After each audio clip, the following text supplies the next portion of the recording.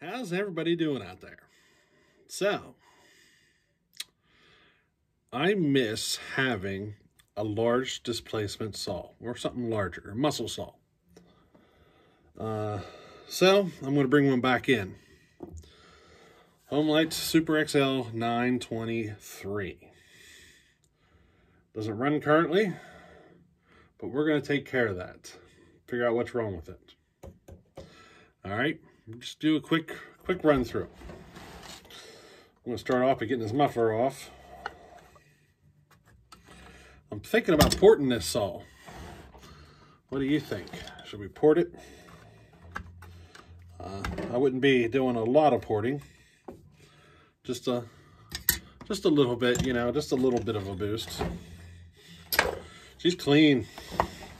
Good clean cylinder. Let's get the spark plug out.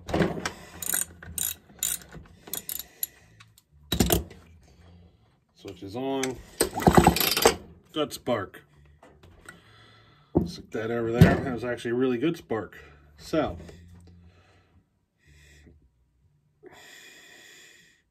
should we compression test? See if we got any issues there. Cylinder looks clean. If this comes out good, then we got just a carb issue probably.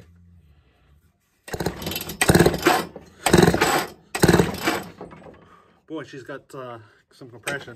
I think the cylinder's a little dry.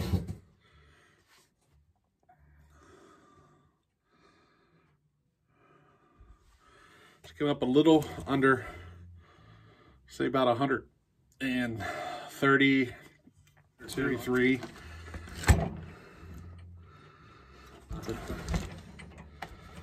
I think that's just because the cylinder's a little dry. There's definitely an issue with the starter too. That's enough to make it run. Yeah, probably just a little oil would bring that compression up. So, probably got a fuel issue.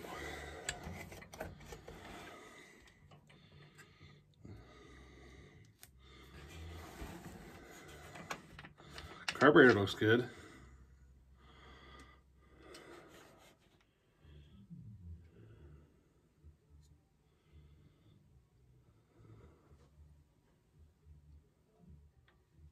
I don't see any fuel line in there.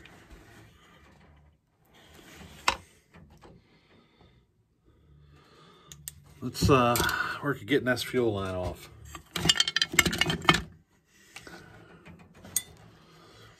I got half of my tools in my pickup truck right now.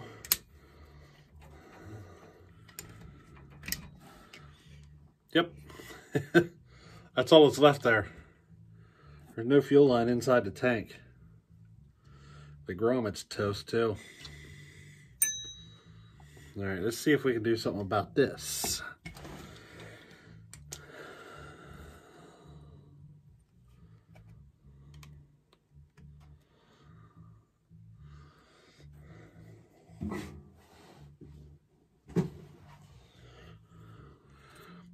All right, let's see if I can find a new grommet. I got some grommets. Let me see if I got the right size. In case you guys are ever looking for grommets, the best source I have found is mastercar.com. You get like 100 grommets. They got different sizes, but I think it was $12 to get all these grommets. So here's the largest one.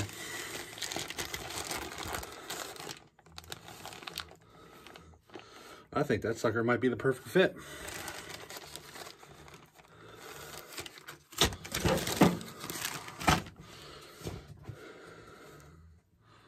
See, brand new. It was like 12 bucks for all those grommets. Imagine it's going to be one of these two. I think it's going to be this one. Yeah, that's a nice fit. Perfect fit.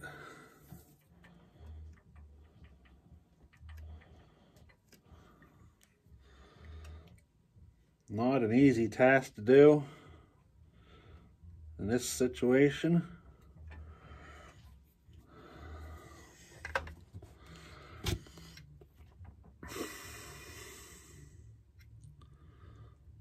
Be a lot easier if I had hands that would work.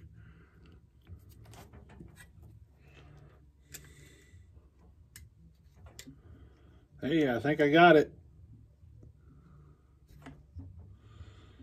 See, looks good. Now, I gotta see if I can push that fuel line through. All right, so I put a piece of fly fishing line, tied it onto the fuel line. Make it a little easier. It's raining out there pretty good. I can hear it.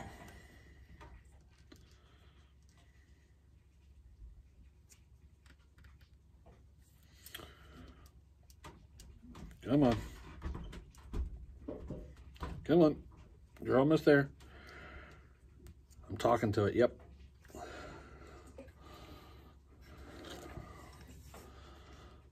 There we go.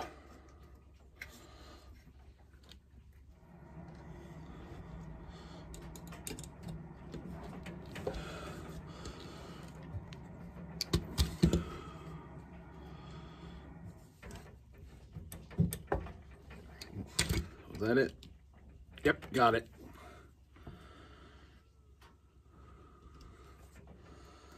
I'm happy about that. Oh, let me think here. How much line do I want? Now,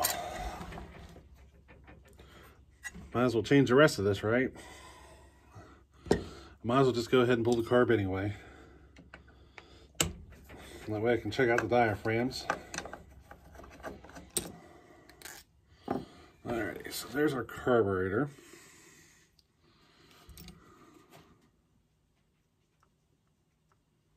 Yeah, that diaphragm stiff. Still moves, but it's a little on the stiff side. Let's start pulling this apart. Yeah, she wouldn't have ran anyway.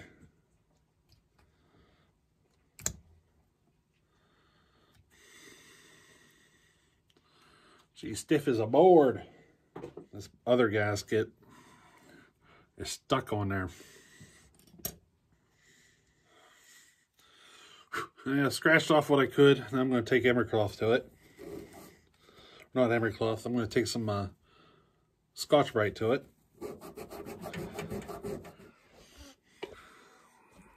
It's proving to be a little bit of a challenge to get this gasket material off. Can you see it in there? Little traces of it everywhere. There. You can kind of see it, right? Trying to rub off this gasket stuff with a screwdriver without mangling up the surface of this aluminum.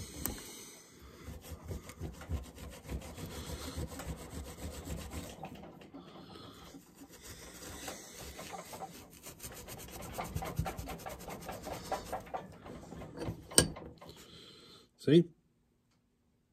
Got it cleaned up pretty good. Something's not right here at the throttle. The butterfly doesn't return automatically. See that? The spring sprung. It sprung off, but it's a little off.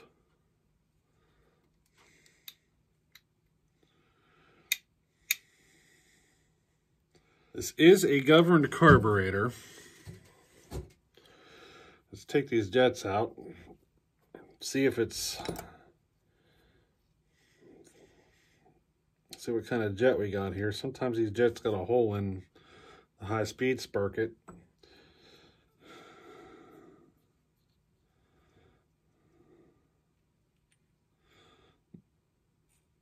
Nope. Alrighty. So the meter and lever assembly's all out. Then I want to get this screen out. It's full of crud. Screen's out.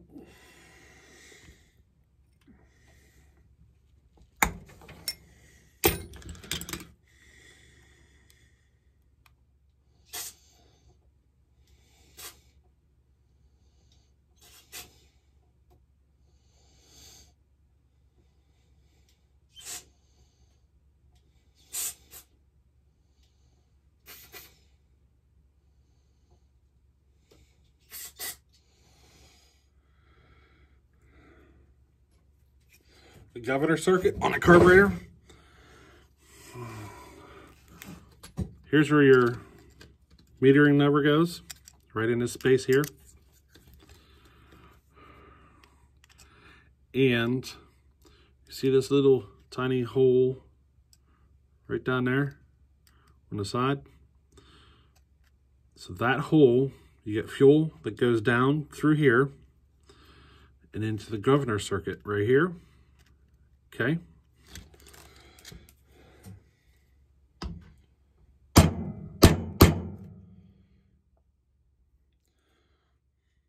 An old gasket. I just punched a hole out of an old gasket.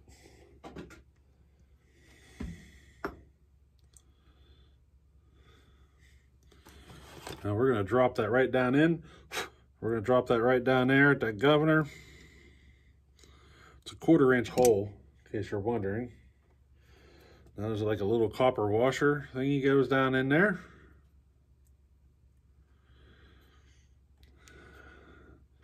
And now that governor and that circuit will be blocked.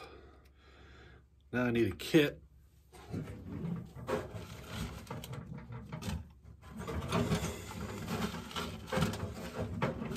I think I got a kit. There we go.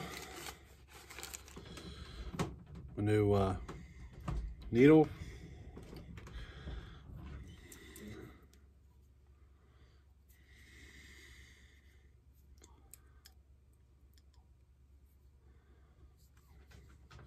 All right, so got the metering lever installed. If you're ever doing one of these, on this style carburetor, you adjust towards level with the floor. You just tweak it a little bit and, you know, stick your screwdriver in there and bend it or whatever until she's level with the floor. And I had to reinstall this little guy here, this little arm for the choke. After I got the governor back in, so now it's just a matter of installing the rest of this. I did not pull the Welch plugs, and I don't usually pull Welch plugs unless I'm in a situation where I feel like it needs to be pulled. You know what I mean? Unless I run into a problem that tells me I need to pull it. So the big old fat gasket goes first, then diaphragm on top, and you don't forget to hook up that little clip in the diaphragm when you do this.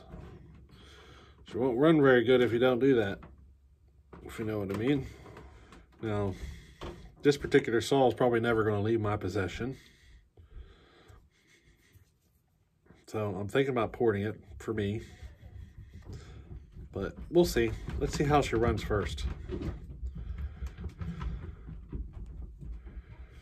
So there's that side installed. Just gotta get the other side.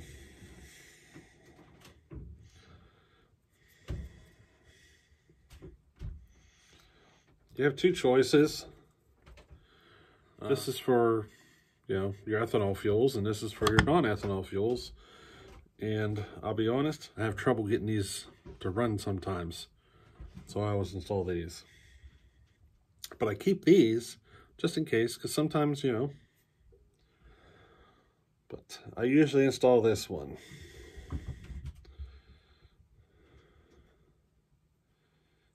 Oops, I forgot. I need to install the screen. Put that screen over that hole. All right. One new screen installed up in there. Now, let's get this bad boy put back together. Now, on this side, the little thin one goes down first.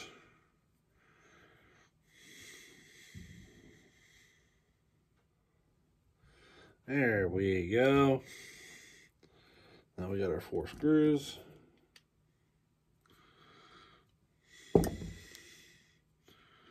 There we go.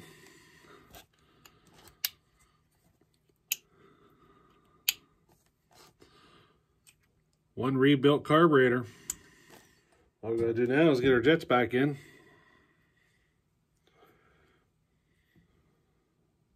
I'm gonna snug it just to the point where it makes contact and give it 1 1/4 full turn out.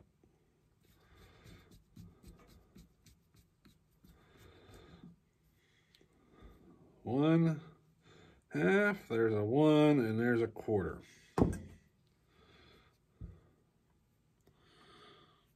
That gasket is shot.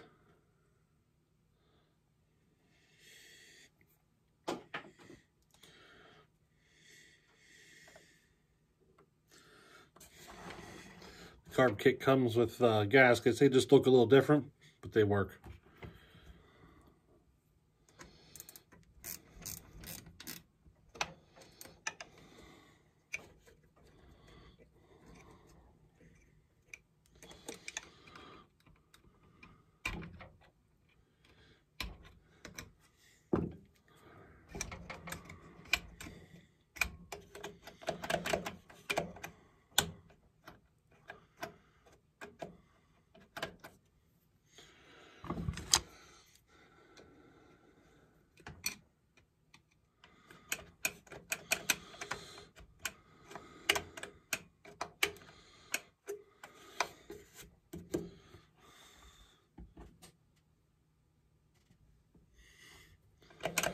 So there's an issue with the trigger. The trigger lock doesn't work. It's not catching anything. Doesn't hold the trigger in a lock position at all.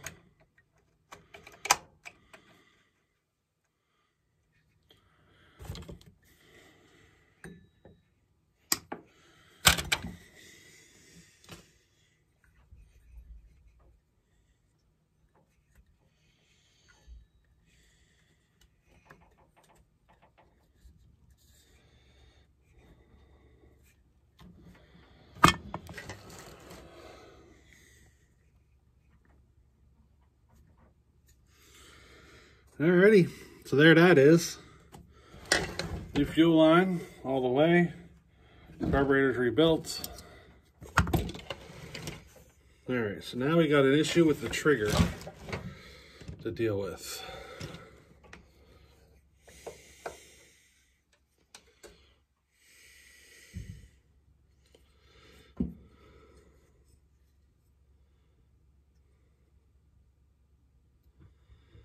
I think the trigger's just wore out. That's what it appears like. See if I have another trigger.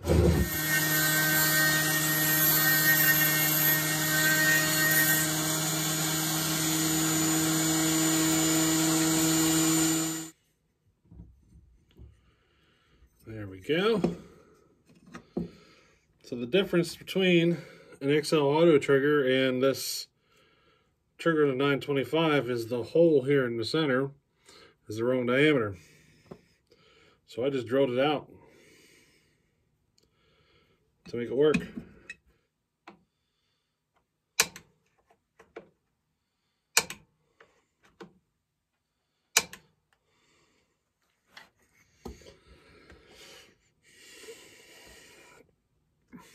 So it works now. Works perfectly. Was able to get it adjusted up just right on the money. At least, you know, at least that I can tell from here. The compression release is busted. I'll have to locate a new one of those. Or make one. One or the other. It's not a big deal though. I had the 925 and it didn't have a compression release. So it's not the end of the world. I know what to expect.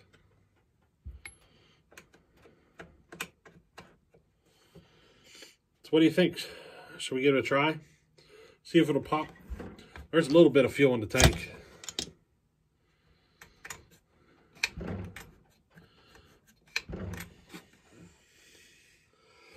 I can see fuel spitting out the carb.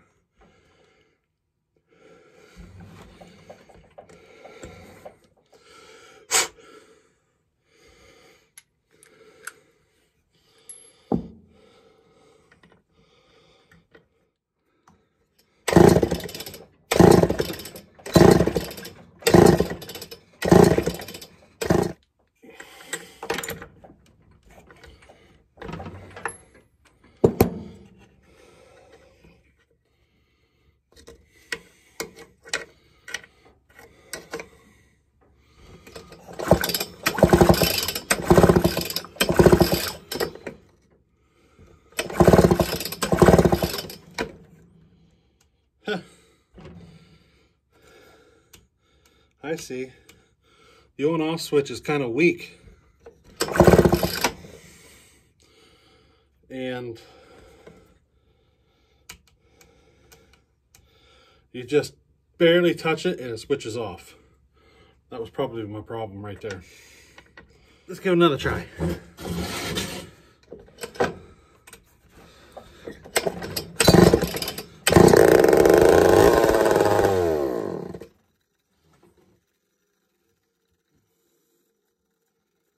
I wasn't actually expecting it to start. Not fully. I was hoping for a putt. I wasn't expecting it to start all the way up. But oh well. We'll smell that for a little while. Alrighty. One step closer.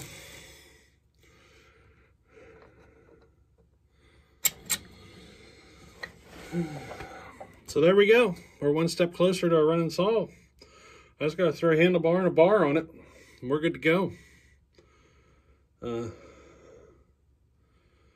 give it a quick test run, because I don't know if it's going to have air leaks or not. I didn't go through any of that. It could need crankshaft seals and everything, so, you know, we'll see how it runs first. And then we'll go from there. At least we'll have a base run of how it runs before, and then we'll have an idea of how it runs after, you know? So, till the next time, later.